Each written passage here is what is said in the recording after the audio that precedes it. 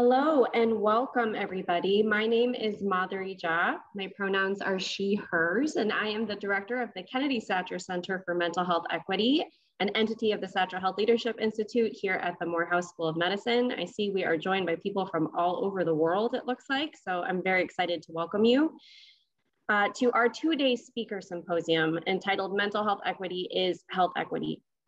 I extend a vote of gratitude to the APA Foundation for sponsorship of our event. We have a fantastic lineup of speakers organized for you over the next 2 days, where we will tackle how behavioral health equity interfaces with policy and data, clinical services, and cultural humility. Our speakers represent a diverse and unique set of voices in the field and in the movement. While they are all leaders and experts, they are also people with lived experience. My vision as director of the center is that our programming is as equitable and inclusive as the system that we are working to change. Due to the volume of registrants we have logged into this Zoom, once the panels begin, we will be turning off the public chat and Q&A functions during our event. However, you can privately contact our team using the chat and we will feature audience questions that we see come up with frequency. Without further ado, I would like us to begin our welcome remarks. It is my honor to introduce you to the founders of the Kennedy Satcher Center for Mental Health Equity, Dr. David Satcher, 16th Surgeon General of the United States, who will be followed by former Congressman Patrick J. Kennedy. After him, we will hear from my esteemed colleague, Executive Director of the Satcher Health Leadership Institute, Daniel Dawes, with final words from the Assistant Secretary from SANSA, Dr. Miriam Delphin-Rittman. There will be a short break after the remarks, and then we will begin our first panel. Thank you. Okay. Good morning. I'm so happy to join in welcoming you to the Kennedy Satcher Center for Mental Health Equity Symposium. I can think of no topic which is more important or more relevant to our quest for health equity than this topic. I anticipate that this will be a very productive symposium and that we will all leave here better prepared and committed to mental health equity, as well as to our role in the political process and the political determinants of health. So please enjoy the conference. And again, thank you for joining us. Okay. Well, first, thank you, Mallory, for your leadership. We're so honored that you have taken the helm, the Kennedy Satcher Center, and want to thank my great friend Daniel Dawes at the Morehouse School of Medicine, Satcher Health Leadership, and President Montgomery Rice, just all of the great work that all of you have done. I want to congratulate you on receiving the recognition from HHS to do that global research study on the impact of disparities against people of color as a result of COVID-19. And Morehouse is once again leading the way. And I'm so honored to have the Kennedy Satcher Center right there, really where our civil rights movement got started in Atlanta, Georgia. I really think there are great parallels, and Dr. Satcher has always brought this issue home to me when he talks about how he fought as a young man against the separate and unequal system of justice in our country and all the battles that he fought, going to jail himself with Dr. King to pass the Civil Rights Act of 1964, and then to fight to pass the Voting Rights Act of 65, and then with all of those who are fighting for equality, the march continued with fair housing, fair employment. And in spite of all of that, we know that we have not eradicated racism. Racism, tragically, is still with us, and in pronounced ways. We have seen a series of Emmett Tills of our time, Trayvon Martin, George Floyd, and many, many others. Too many to almost count. It's such a stark reminder that we have a system in this country that is not relegated to one police officer who harbors racism, but it's really a system against Black people and other people of color that has terrorized them in this country. And we are learning firsthand, frankly, because COVID slowed our world down and made us look right in the eye of our own shameful history of systemic racism, to really appreciate that there's a whole body of science around vicarious trauma, what it must be like to walk in the shoes of others who are regularly discriminated against, who are subject to microaggressions simply because of the color of their skin. And I have always believed that that same bigotry, in many respects, is also a legacy of outdated perspectives on people with mental illness and addiction. And like with the civil rights battle, when we passed the Mental Health Parity and Addiction Equity Act, which was our medical version of civil rights, we too said separate and equal is unequal. And we have been fighting to integrate mental health into the House of Medicine. And I want to thank my good friend Saul Levin from the American Psychiatric Association for really helping us kick this webinar off, and thank our Assistant Secretary for SAMHSA, Miriam Delphine Rittman, who has been a champion for these causes of mental health equity.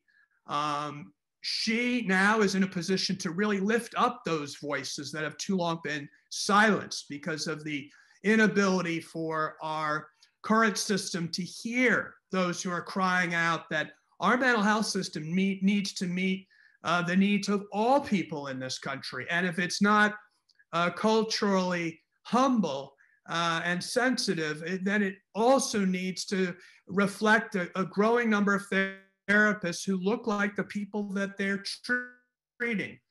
That should be the future. And I know that is the work of Morehouse School of Medicine. Let me also just thank all of those who are here today and to say, you know, just like with civil rights, the work wasn't done when we passed the law. The work really just began, because now it's enforcing civil rights laws.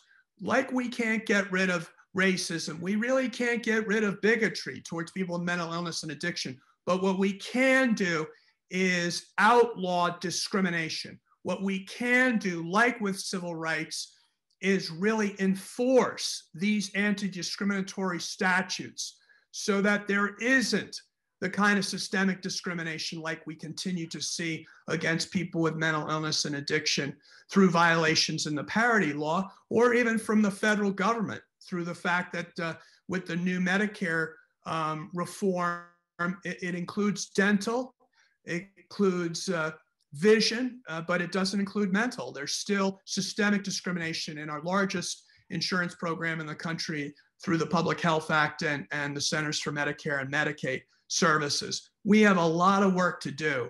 We have a lot of work to do to integrate mental health into our education system and to bring that kind of coping mechanism development, social emotional learning that's going to be so crucial to helping our kids navigate the very difficult and treacherous path forward in this volatile world that they're growing up in, where there's so much polarization and so much trauma.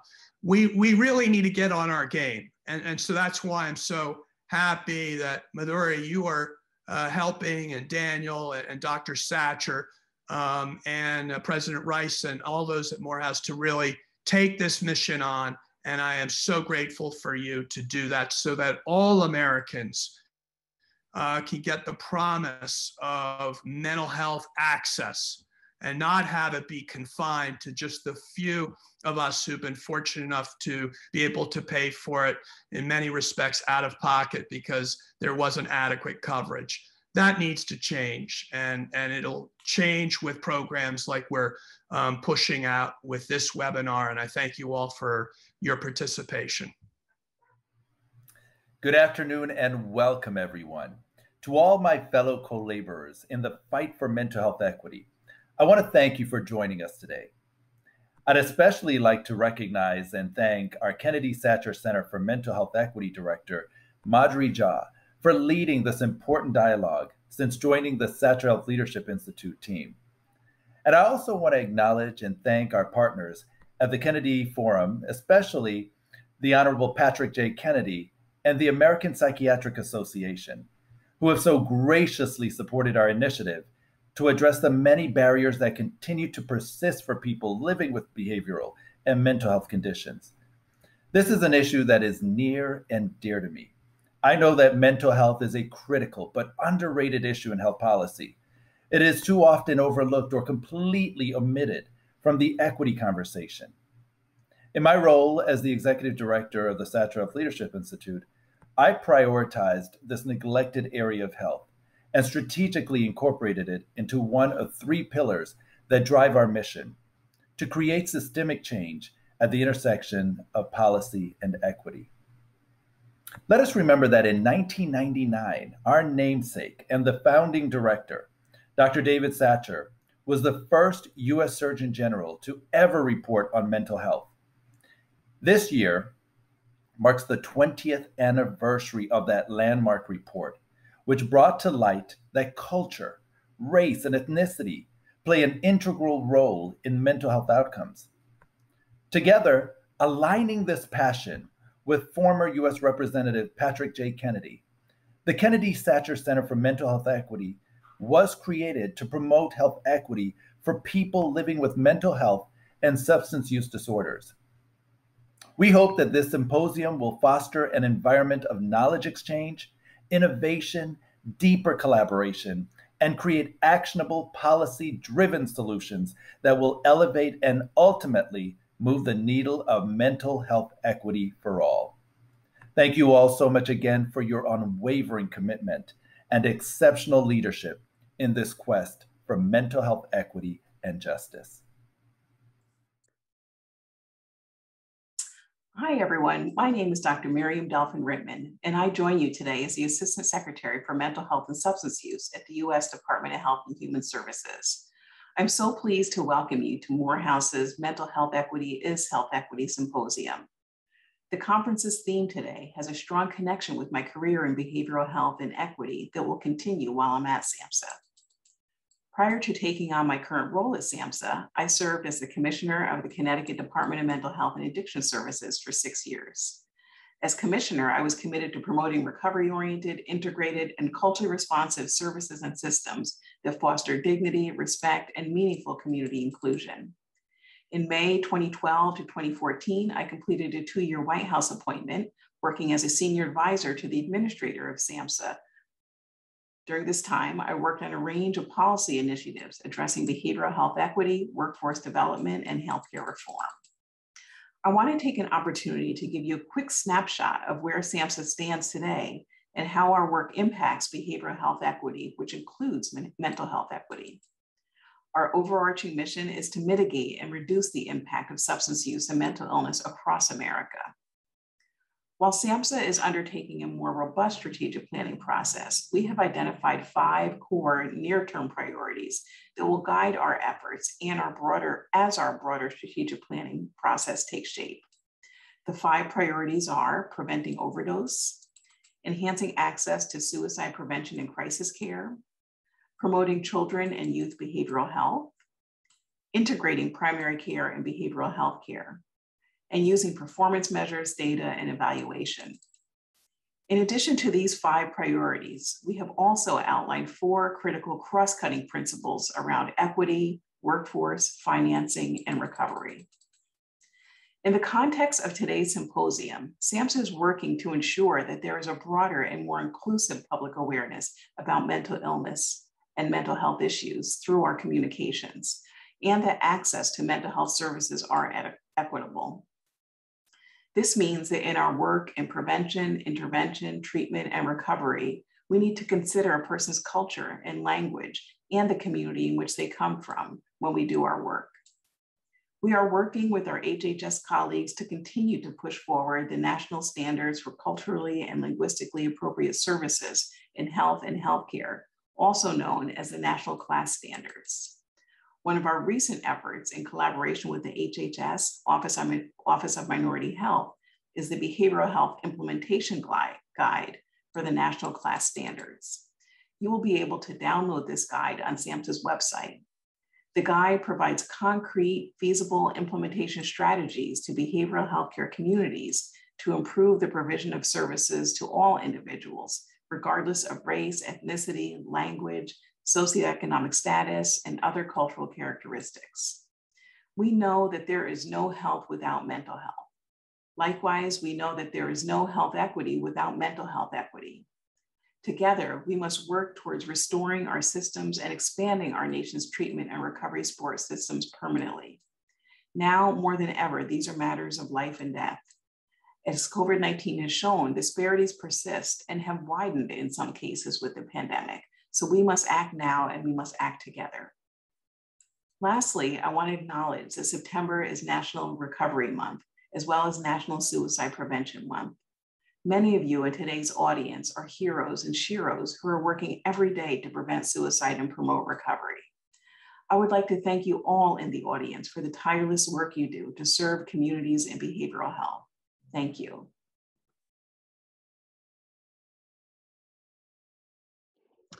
So welcome everyone to our first panel. I hope you all felt just as moved by those inspirational remarks from our leaders in solidarity as I did. I believe the tone has really been set to begin this first discussion we'll have with our esteemed panelists, who I'm so thrilled to join us, on how policies and data collection can help or harm the movement to make the mental health system, behavioral health system more equitable.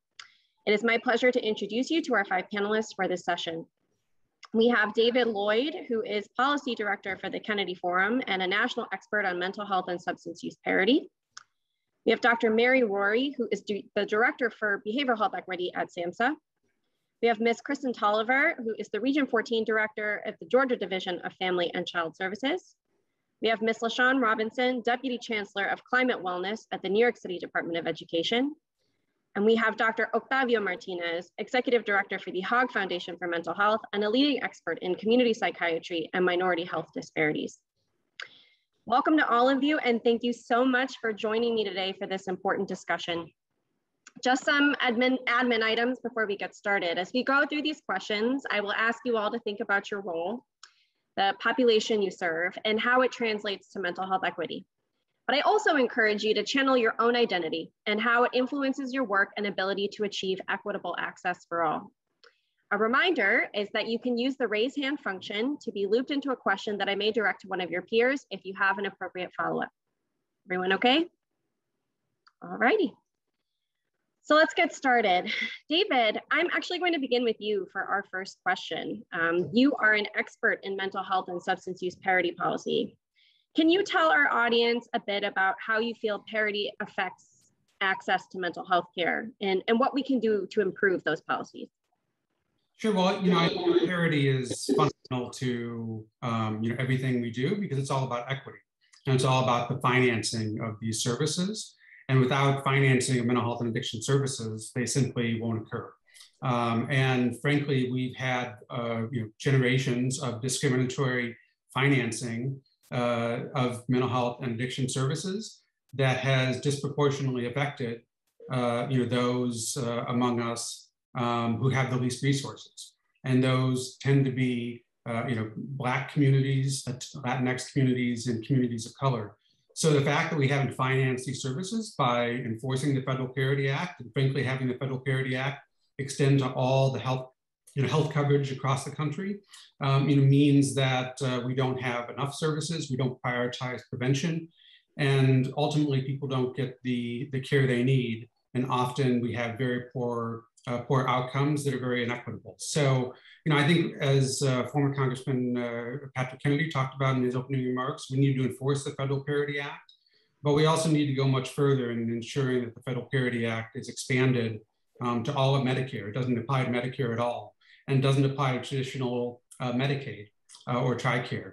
And we also see that many state and local governments can opt out of the Federal Parity Act, which is a major issue that we need to address. And we see that the entire state of Michigan, state of Utah, also the entire University of Texas system has opted out of the Federal Parity Act. And these employers have very diverse populations compared to many private sector employers. So that's certainly a loophole that we need to fix. But without equitable financing, we simply won't see the services that we need to see, and we won't be focused on prevention in the way that we need to be focused on prevention. So happy to be here, and thank you so much for having this really important panel. You bring up an excellent point about what equitable financing means. And Dr. Rory, it makes me think about your role now as not so new anymore, but the Director of Behavioral Health Equity at SAMHSA. From your perspective, kind of piggybacking off of David's point, what do you think are points of urgency right now, when you think about a national agenda for equity? Wow, that's a big question and loads of answer. But first, let me thank you for having us. And the conversation started moments ago. So everything that has been said, in addition to what David just said, I'll add this. And I'm going to be very blunt. We need to start early in the mom's womb. Prevention is key. Whatever it is in the first place, if we catch it, then we can save that money, reinvest it into better schools, healthcare, etc. later. We need to increase screening. We need to have that same campaign that we had for smoking. How we got everybody to stop smoking. We need to let people know it's okay to say there's something wrong. It's okay that something's wrong, and we can get you some help. And we don't care if you're Black, white, rich, poor, small, big. It does not matter. That's what equity is all about. And that's what I would add. We have to act now. Fabulous. And LaShawn, you took my transition. I was going to go to you and Kristen, because both of you have very unique roles working with, children and families in your capacities. And Dr. Rory excellently brought up, like, what does it mean to start from the womb? So LaShawn, I'll go to you first, and then, Kristen, I'll ask you to speak on this also. Absolutely. I had to jump in on what Dr. Rory shared about starting early. I'm happy to be here from the New York City Department of Education, the largest school district in the nation, where we support over 1 million beautiful, brilliant children. Over 80% identify as Black and Brown.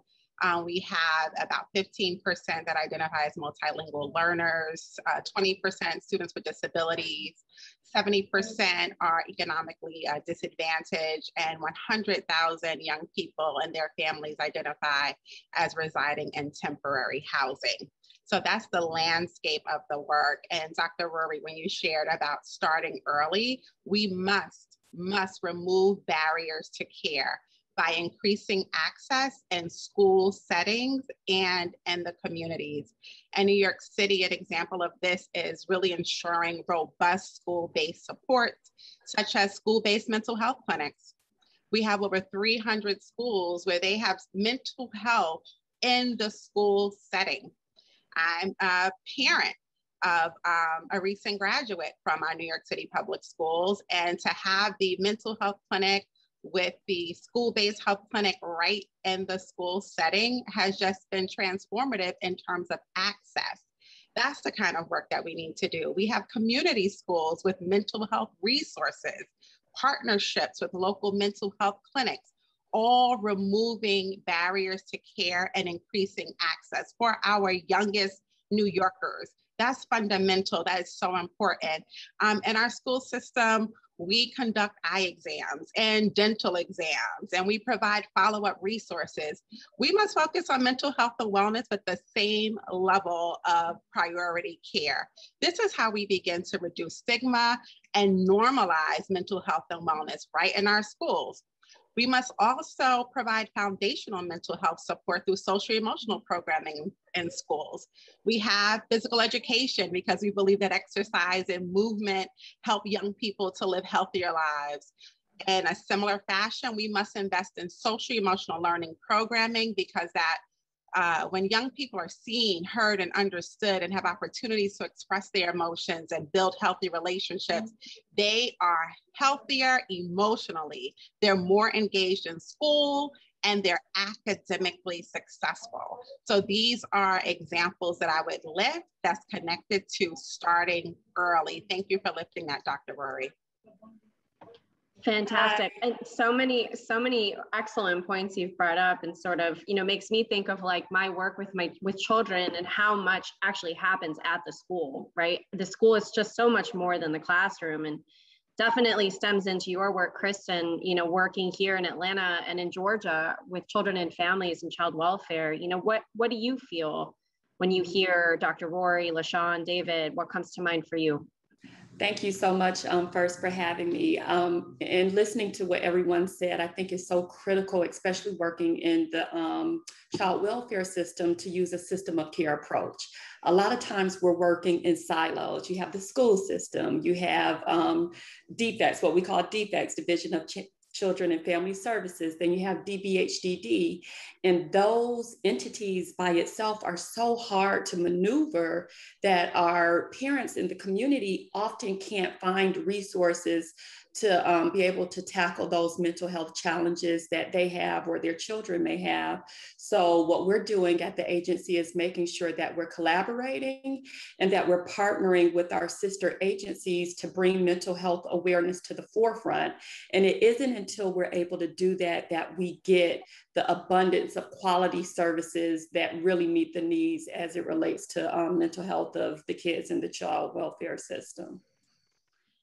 Excellent. You know, Dr. Martinez, you are based in San Antonio, Texas, although I know you've had a national reach, but one of the things I'm curious to loop you into is also what it's like in geographically for us to think about these issues. You know, your work in Texas being so diverse in terms of geographic landscape, you have some huge urban centers, and then you also have very rural areas. You know, where do you think we can pull the rural landscape into this discussion?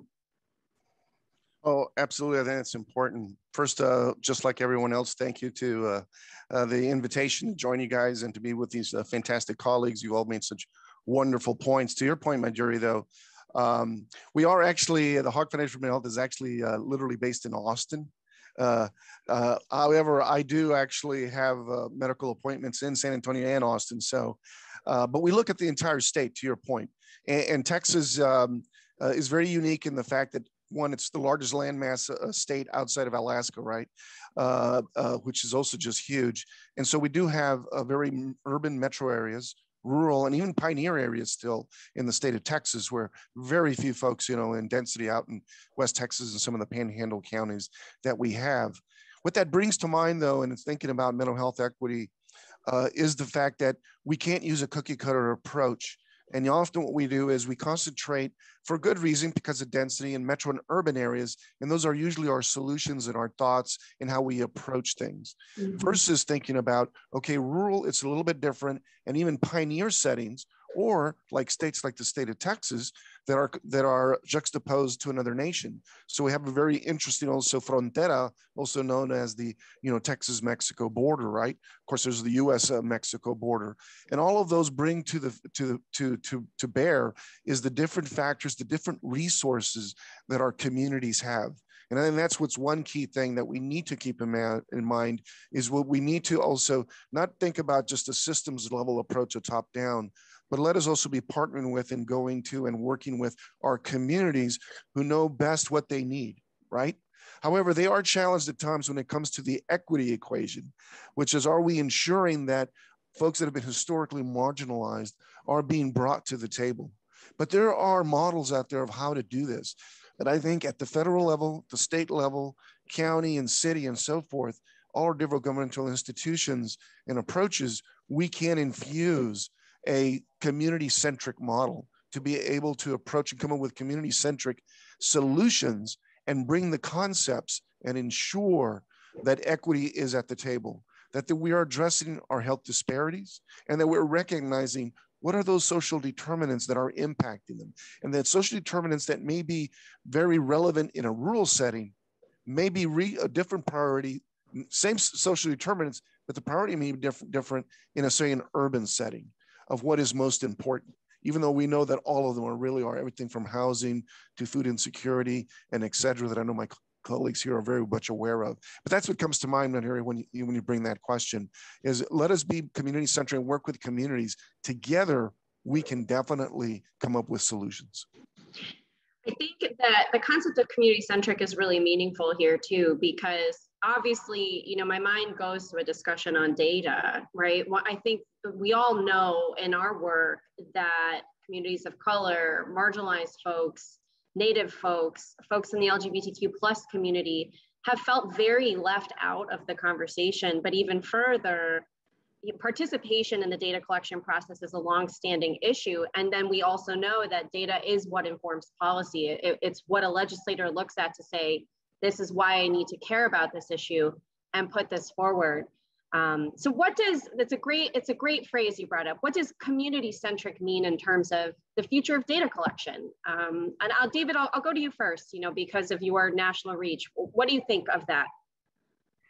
Sure. So, from my perspective, and, I'm not a researcher or clinician, but, the data that we have is really actually pretty terrible across the country. And we really have pretty atrocious public health data. And that is kind of across the board, as the pandemic has shown in many respects. But for mental health and substance use, it's particularly bad. And there's very limited data relating to communities of color and LGBTQ populations. And that needs to change. And it frankly needs to be, it needs to be collected at the local level, but it also needs to be standardized across the country. One of the things that we see, and I've done a little bit of a deep dive over this over the past half year, is just looking at mortality data relating to mental health and substance use. And it's really bad and it's really fragmented. And there's, you have all of these jurisdictions collecting data in a non-standardized way. And it's very, we're often very late in getting it. So, we find many months after the fact that, or even years after the fact, that certain bad outcomes have happened. And that's not a way to make public policy. So, we really do need to be, collecting data at the local level and having robust public health systems, but we need to be doing it in a standardized way so that we can actually make meaningful conclusions. Excellent. I agree. I think I'm noticing everybody's going like this with their head, that the standardization, it would be the gold standard. And yet we know we have challenges too, if even at the engagement process, right? So I saw LaShawn's hand first, and then I'll go to Dr. Martinez. I just wanted to talk about this from a slightly different perspective about increasing the visibility of marginalized groups from a data collection perspective. I think we have to also value and honor the lived experience and the stories of many groups. I think we can increase our use of storytelling as a valid source of data. And it's empowering for communities to be able to tell their stories and to amplify their voices. I just in my own experience being here in New York City, under the leadership of First Lady Charlene McCray, who's just such a champion and an advocate for mental health work. As a Black woman in the city before I was in this role, just looking up to her and hearing her tell her lived experience and share her story about what she was going through within her own family made me feel the power of telling my own story, moving away from the hurt and shame and using my voice as a voice of advocacy. I think that is so important that we start to really transform what we mean when we say data and to honor the lived experience as a part of that data. That's a way for us as policymakers to humanize the approach and to really look at data sets from a different lens. Within our own work, when I started in this capacity in the Department of Education, we collected a lot of data like school incidents or suspensions, and we shifted that lens and started to look at positive supports and interventions. And once we shifted that lens across our school system, we started to see an increase in positive supports and interventions and a decrease in school-based incidents and suspensions. So we really need to really transform what we mean when we say data and start to collect a lot of the positive indicators as well. I think also what you're speaking to, so I'm a social work professional, I'm an LCSW by training, and we talk about what it means to be strengths-based. And that's kind of what you're also highlighting, right? Is that we are focusing on things that we can leverage, that we can use. One of our panelists, Dr. Clark, for the next session actually made a good point too, that we have not done what we need to do with the data we have. With regard to the healthcare sector, behavioral health was excluded from EHR incentives, which is a huge point. You know, the title of this symposium is Mental Health Equity is Health Equity for exactly that reason, that we cannot leave behavioral health outcomes out of the equation. It has to be seen as part of it. Before I go to Dr. Martinez, a bunch of our participants actually asked how many of panelists over these 2 days would consider ourselves people with lived experience. It's making me think, LaShawn, of your comment there. Out of a show of hands, if anybody's willing to share, how many of you would consider yourself someone with lived experience? all of us, right? All of us. And I think part of this is that we all have a reason why we entered this field, and it's a personal conviction we have to be a part of this movement. So I really appreciate you bringing that into this, the humanity piece, LaShawn, into this conversation. So Dr. Martinez, I'll go to you next. Yeah, I love what LaShawn said about contextualizing the data. I think that's so important. She's right about we need to use stories. Data, and I did see the message from Dr. Clark, but data is still very important. We do need to have it because, as we well know in the policy arena, if you don't have data, the issue don't exist. Exactly. Okay, right? So, and to David's point, we're still struggling with race and ethnicity and language data. The very basics, let alone what we also need to start doing is really also gathering, equity metric data. And I know that Morehouse School of Medicine is very much working on this issue on behalf of the country. But the other one I just want to throw in before we go to Mary is, and bringing up what you brought up earlier, Monteiro, when you asked me about rural, outside of our urban and metro areas, it makes me think about how many of our communities of color are often seen as monolithic. So what we need to be doing is disaggregate a lot of the data to be able to really address the real issues that are happening. For example, for our Native American, communities out there, or we're looking at even, especially in, Asian American communities and how monolithic that is. I mean, Indian American versus Chinese American versus Hmong. I mean, the list goes on, right? Same thing even within the Hispanic community. So the disaggregation, I think that needs to be part of the standardized, not data, but standardized process.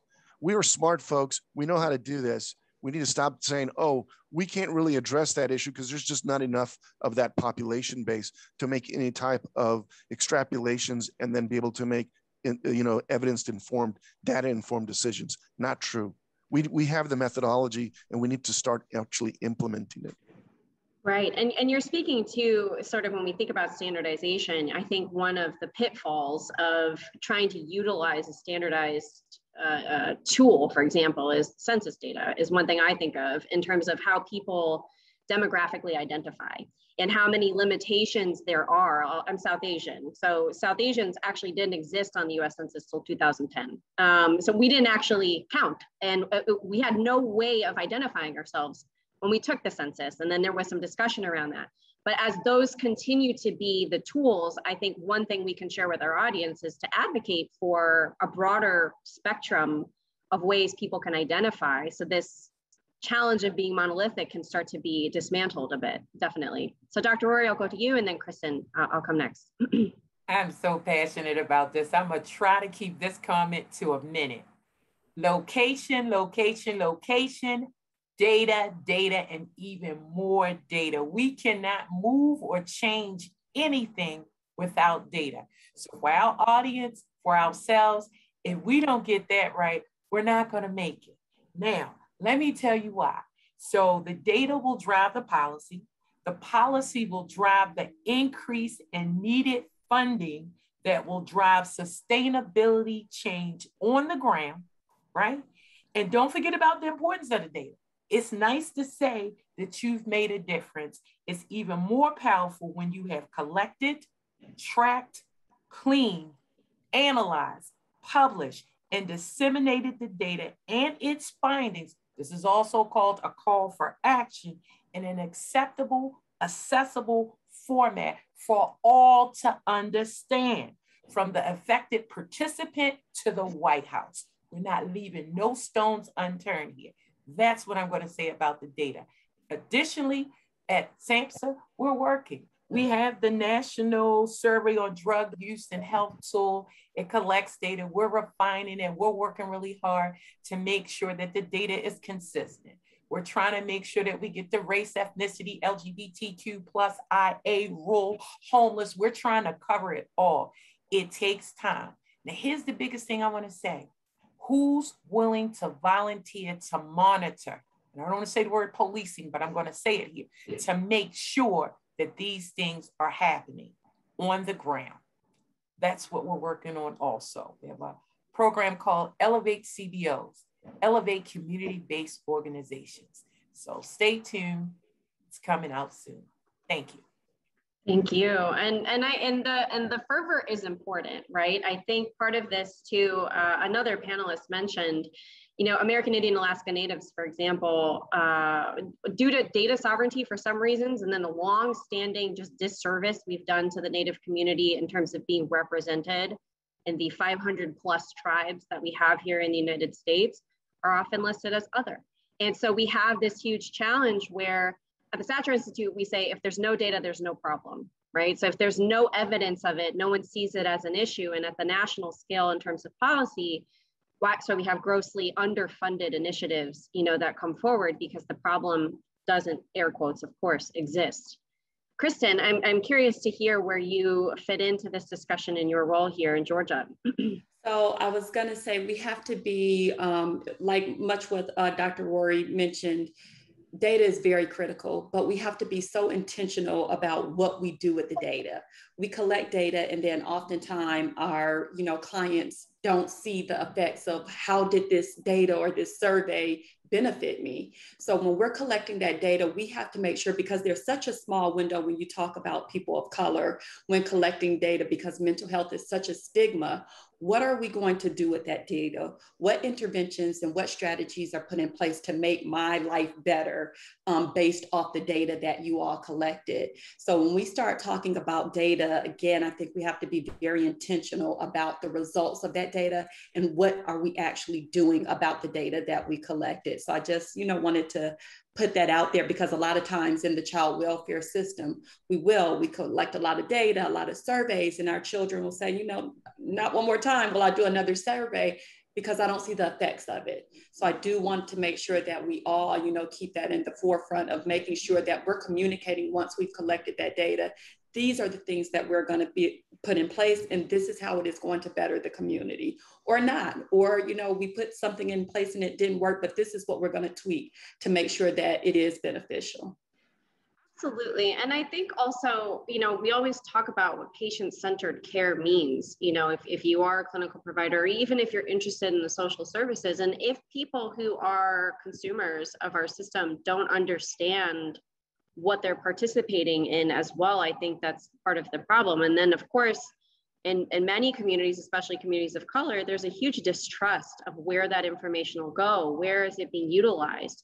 And as much as we'd like to say we've made that progress, it's evident, obviously, in this discussion, we haven't, right? We haven't.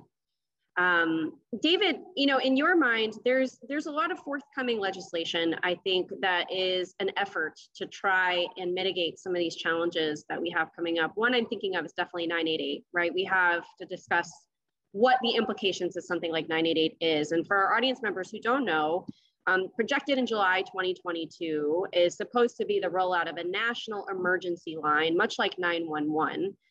That'll be utilized for someone having a psychiatric crisis. And so rather than having a police response to that, we would have a medical emergency psychiatric response to that person. It is still in the works.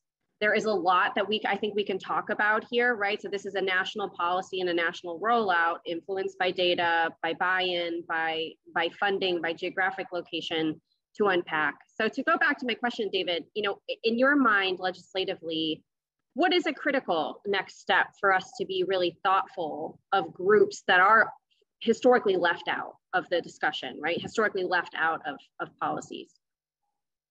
Yeah, so I think with 988, you hit on a critical, new policy kind of initiative and push that we need to make in systemic reform. And we have to make sure that as we're building a mental health crisis response system, that will need to surround the new 3-digit, well, it's not a new, the National Suicide Prevention Hotline already exists. It's just a 10-digit number. And this will be a 3-digit number that is live nationwide by next July 2022. And as we build a system to surround 988 with mental health crisis response and stabilization, we need to ensure that communities, particularly communities of color, are at the center of those conversations. Now, there need to be federal resources that are coming down, to help build that system up, but states and localities also need to add. States have to put in place a telecommunications fee in order to fund these services, as well as there's new Medicaid matching dollars that they need to utilize. But this cannot occur, and we can't build the system that we actually need without really engaging communities and providers on the ground. So we both need it being top down with the resources coming, but also from the bottom up. And we also, with 988, have to have broader conversations with a broader array of stakeholders beyond just, our behavioral health, community. We need to have conversations with advocates who are working on criminal legal system reforms. We need to have conversations with people who are affected by the juvenile justice system and the criminal legal system in order to actually create a system that meets communities' needs. So I think this is a very exciting area, but an area that currently we don't have a system that functions very well. In fact, it often leads to tragedy and death with a law enforcement-centered response to mental health crises. Absolutely. And Dr. Martinez, you beat me to it because I was going to ask you, and so if this is part of your answer, please, but also as an add, it makes me think of cross-sector collaboration, right?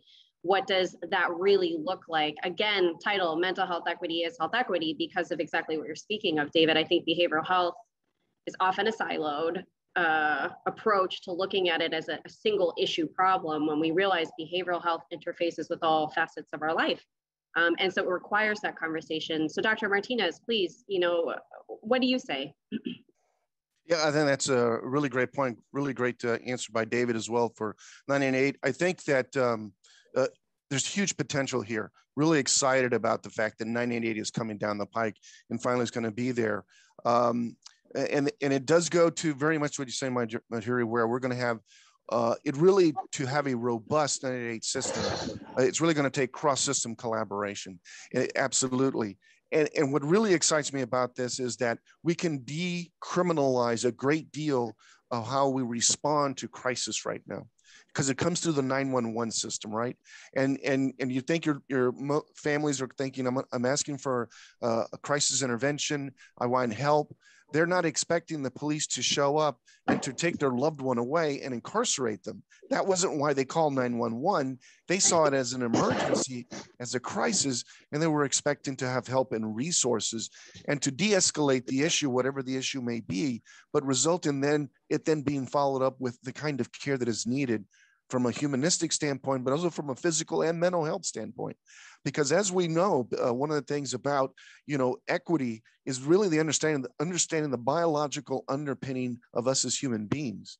There really is no difference between physical ailments and mental health ailments. We created those silos and artificial constructs. And there's a whole lot of reasons we can think of policy-wise. A lot of it has to do with money.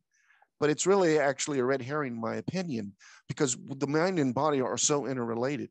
And so should be our response to crisis. And so we should have mobile crisis units that go out initially first to take care of these 988 calls. And what should be happening also cross-unit collaboration between 988 and 911. So if a call does come to 911, it really should be a 988. You have a simple and smooth process to ensure it's the 988 mobile crisis team that's going to go out. Now, if the mobile crisis team goes out, and a mobile crisis team for our audience wouldn't include initially first responders that are our police or our sheriffs, but it really should be a group that knows how to de-escalate and work with a mental health or substance use crisis. If they then feel that there is an issue that needs to be addressed where maybe we need a protection for the individual or for others, well, then we need to be working together to ensure that happens. But we already know some pilots that have been done out there, like in Oregon and other states, when it comes to mobile crisis units, almost over 90% of them end up being, there's no need for police to be there or a presence of force.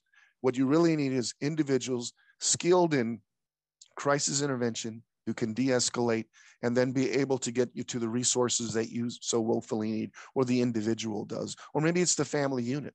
And often we know we can do that. But to be able to do that, we really need to be able to be, as David said, interfacing well with our police, our criminal justice system, as well as with our educational system, and indeed also with our public health infrastructure and the healthcare system. So many of our systems need to come together to have a robust and I think approach to crises And I'll just add this one thing, and because I see Mary's got her hand up, that not, majority of the time when we think it's a mental health crisis, often it can be, but there may be some really important physical underpinnings that can also be present of why that also needs to be evaluated and ensure that there's not an individual maybe who is in fact, in the throes of a diabetic ketoacidosis, where often their behavior can mimic other types of illnesses that we experience as human beings. And so having a well-designed, well-skilled group of individuals who can come in and help a family or an individual, that would just be just a really wonderful and optimal.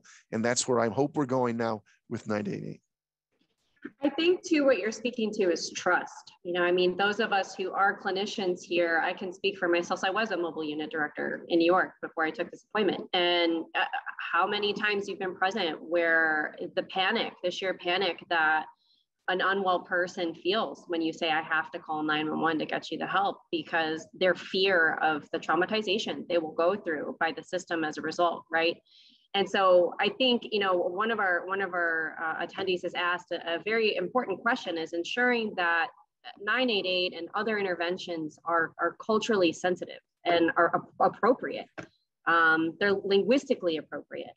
They are regionally appropriate. They are humanistically appropriate, right? That we're putting people, perhaps who look like the person or come from the same community, that are able to create a body of trust for someone to feel like they are safe. I think these are things, this is why this discussion is important, because if we talk about equity, this is really what we mean.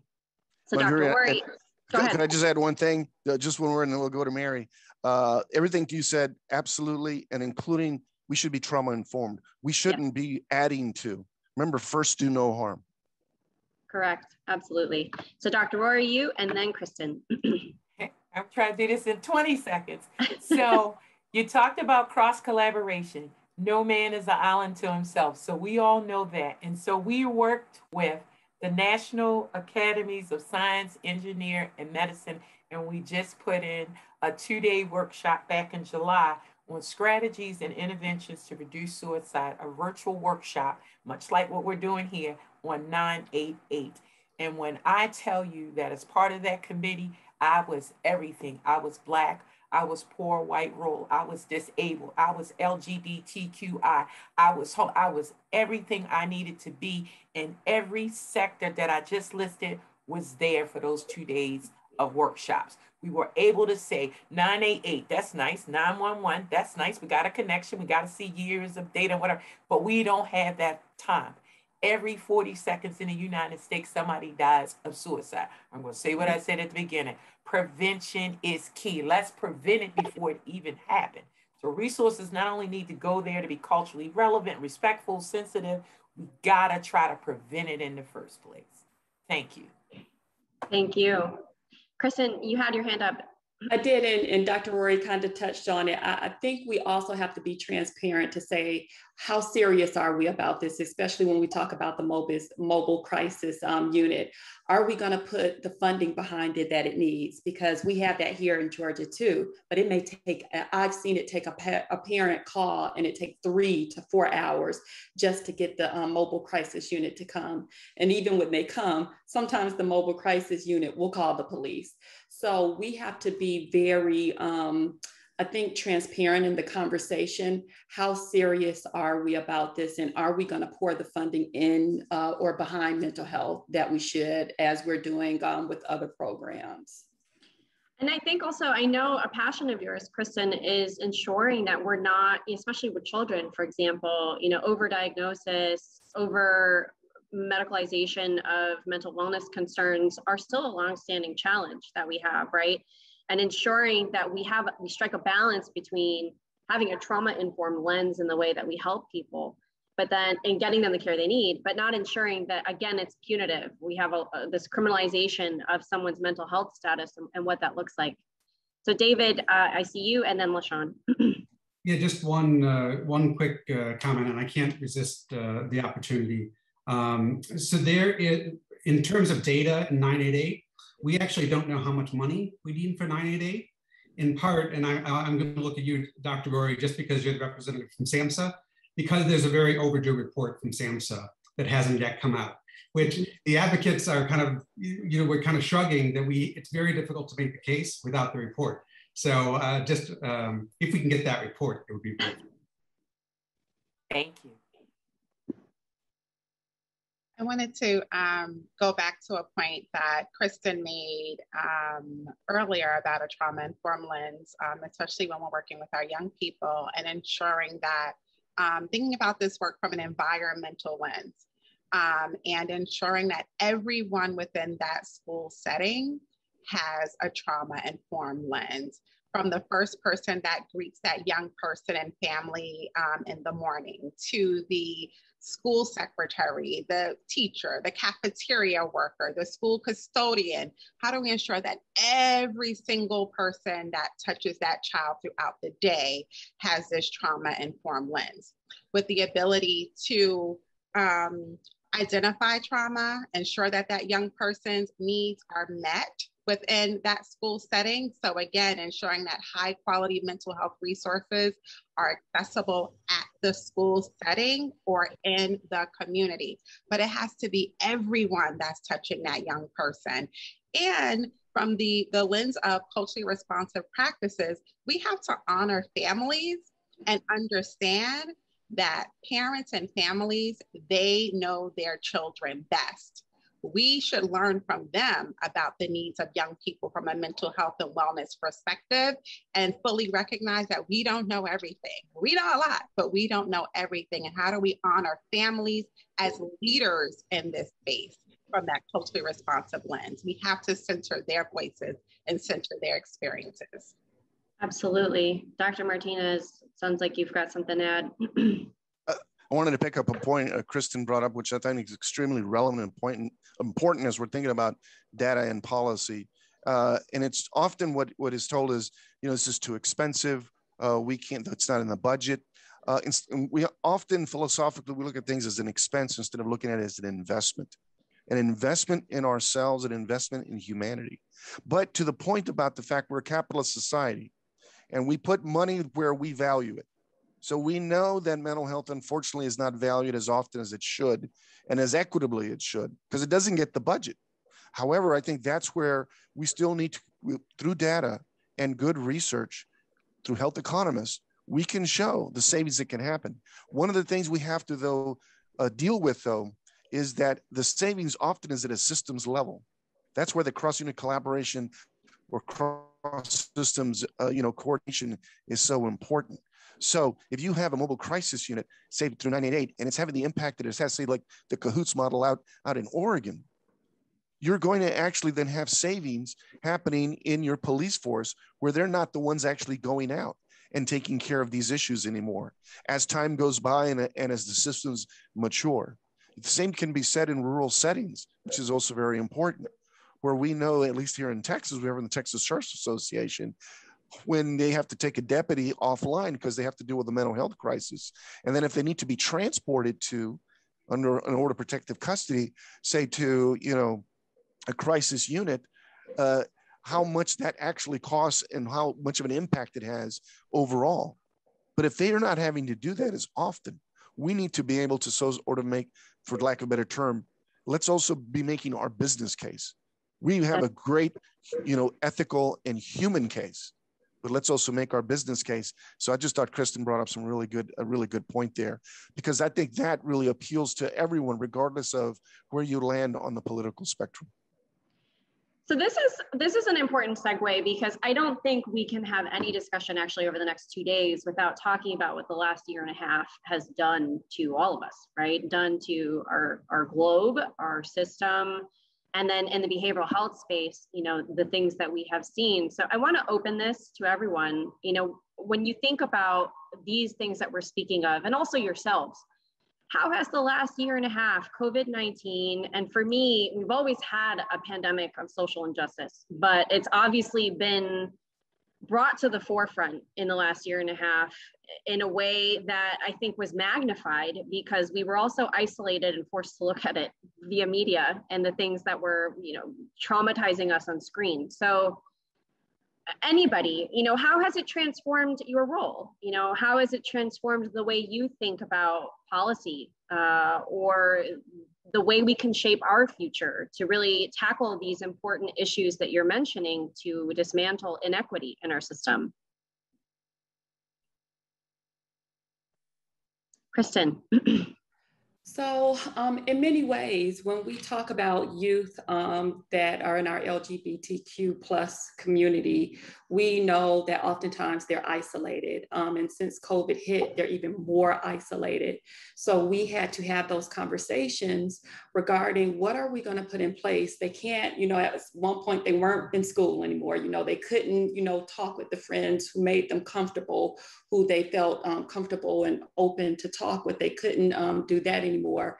So with that, we did have to look at the way that we did business and the way that we were supporting our youth in that respect. So that alone was eye-opening to us, and just the mental health challenges that it caused our youth who identified as LGBTQ+. There are things that we didn't think of that COVID forced us to think about in a good way. So there are a lot of things dealing with that we put in place, as well as just our staff, period. We often talk about, our children and the families that we serve, but we sometimes forget the staff who have to go out there on the front line and the secondary, trauma that they're exposed to. So COVID has really brought a lot of things out in the forefront for our agency to make sure that even really before COVID that we should have had put in place, but this really put it on the forefront for us to put different strategies in place and tools just to make our work successful. Excellent point. Excellent. And what you said is huge, right? That there were things that we all should have been doing before that I think really were exposed, in this moment. Dr. Martinez. Johnny, what I would add to that is, and what really came to bear for us at the Hogg Foundation for Mental Health and the work we do across the state of Texas, and even the work that I do nationally. And Kristen kind of pointed out, there was already an epidemic, a mental health epidemic in this country. And then we can deconstruct that into, for example, the epidemic that we have when it comes to suicide, and different cohorts where now, you have, very young Black men who are having an increase in suicide rates, which we hadn't seen before. So what's going on there? So that was pre-pandemic. We also had racism, long-standing issue in this country.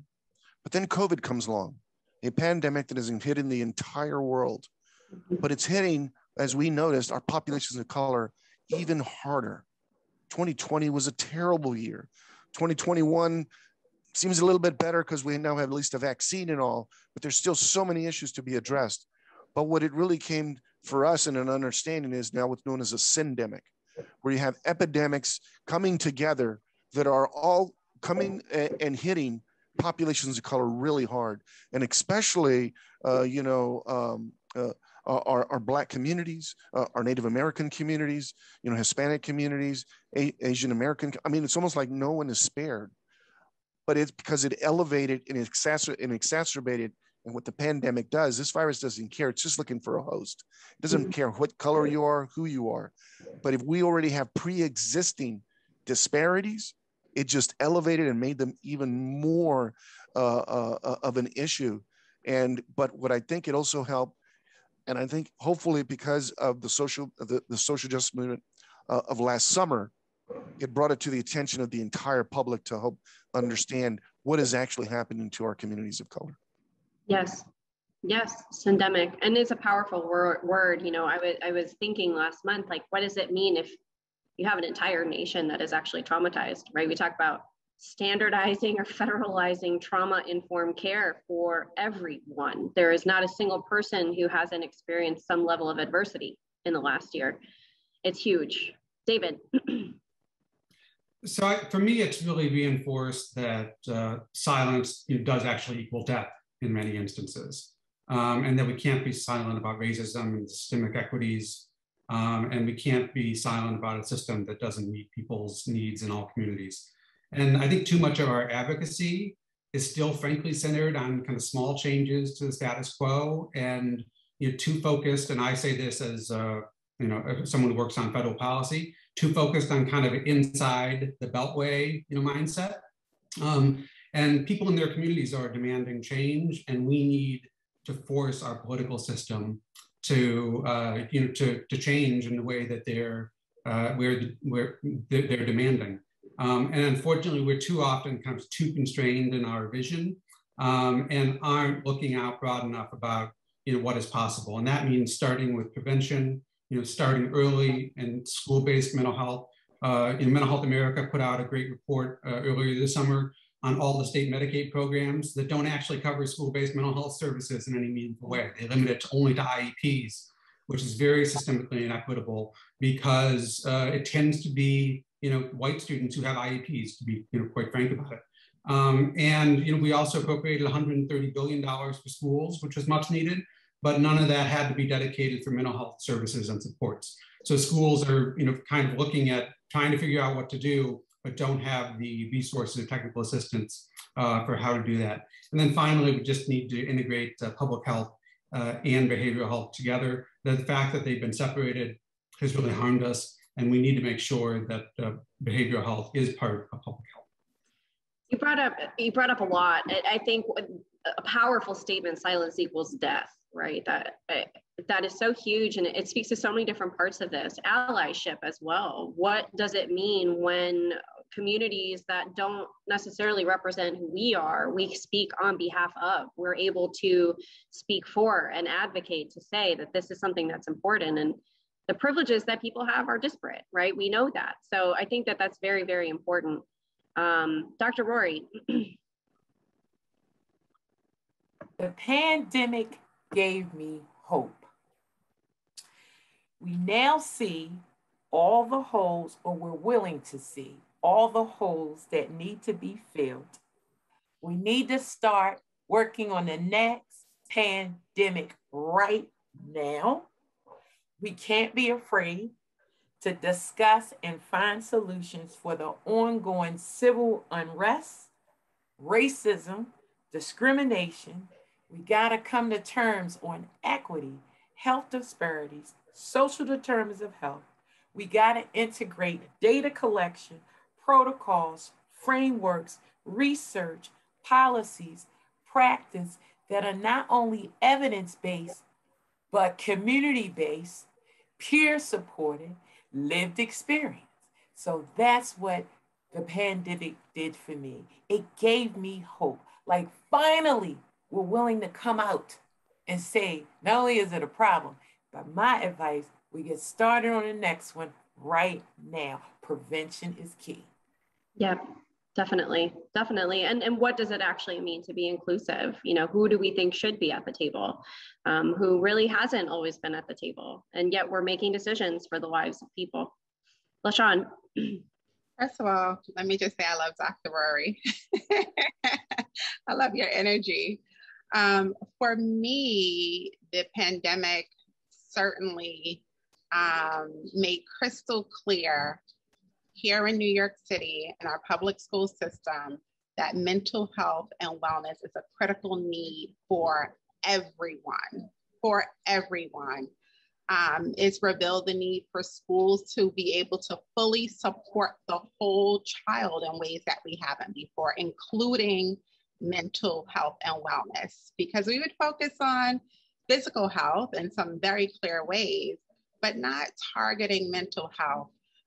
During the pandemic, we were able to prioritize communities hardest hit. We're talking about mental health equity. It's really about targeting communities most in need. Early on, these communities were identified based on a range of factors from mortality rates, case rates, chronic illness, overcrowding, the number of individuals experiencing poverty, a lot of factors, pre-existing health disparities, and then mobilizing to support those communities in targeted ways. In our school system, that meant activating school crisis teams. That meant supporting adult cell. I agree, Kristen, exactly what you were saying. Like, how do we support the caregivers in a different way that we had never done before? we mobilized to train over 75,000 teachers and educators in trauma-informed care in ways that we had never done before. So the hope that you're talking about, Dr. Rory, like really taking advantage of this moment across our system, we had wellness checks for students and families. This year, we're implementing social emotional learning screeners and right it within our schools, like really bringing mental health and wellness and to every child in every classroom, and then organizing ourselves accordingly to ensure a multi-tier system of support so that we're meeting the needs of children in real time.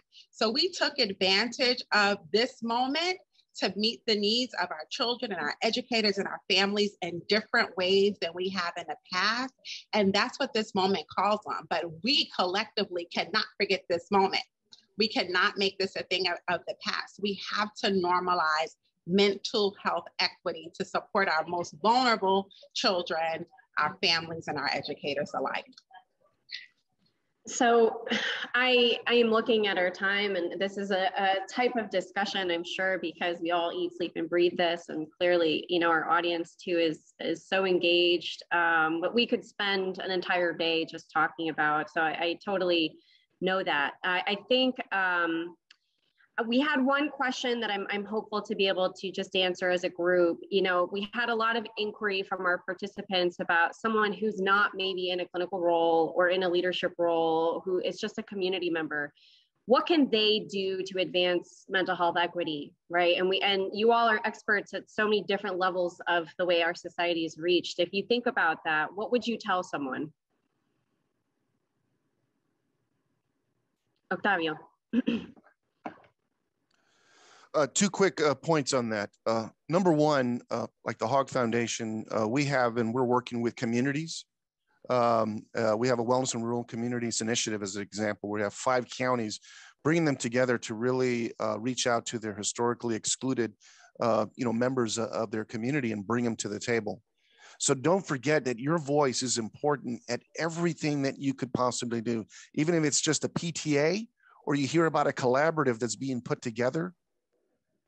Raise your hand up and go and attend and participate. So that's at the local level. At the national level, I'm on the Health Equity Task Force for the Biden-Harris COVID-19. We have our national meetings that are open to the entire public.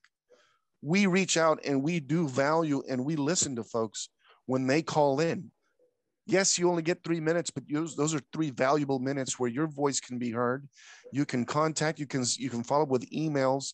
This is going to the White House. This is going to the task force. So every person out there that is in the US, you have that ability to call in and to participate. So I would just say, participate at every level. You can participate at the very local, and you can even be calling in at the national and give us your opinion, give us your insight. As LaShawn said, give us your stories. They're so important. It helps then for those that are in positions that are being asked to make decisions on behalf of the rest of us, be much more informed and understand what's happening at the community level and at the personal level even. Yes, absolutely. Dr. Rory, we'll take our final comment from you. It starts with you. How do you want to be treated? How do you want your mom, your dad, your sister, your pets? How do you want to be treated? That's it.